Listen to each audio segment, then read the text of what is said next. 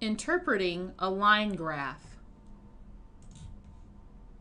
In your Aleks pie, mouse over the green slice, Arithmetic Readiness, to reveal the drop-down list of topics you need to cover. Click on Interpreting a Line Graph. Here's an example problem. The graph below shows the number of visitors to a museum over 6 days. What was the greatest number of visitors in a day? And so we're going to look for the tallest dot,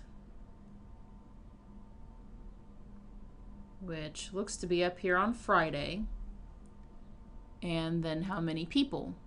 Well, between 230 and 240 would be 235. When did the greatest decrease in visitors occur? Decrease is a line that goes down. And so let's look at our lines that go down. There's a decrease here from Friday to Saturday. And there's a decrease here from Sunday to Monday. The greatest decrease is the biggest jump, and usually the longest line. And so that's here from Friday to Saturday.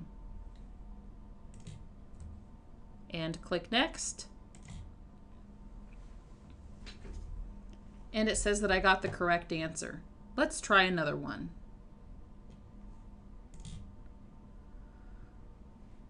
The graph below shows the noon temperatures for 5 days. What was the least noon temperature for the 5 days? And so where the dot's the lowest, which is here on Tuesday. And what was the temperature that day? Between 78 and 80 would be 79.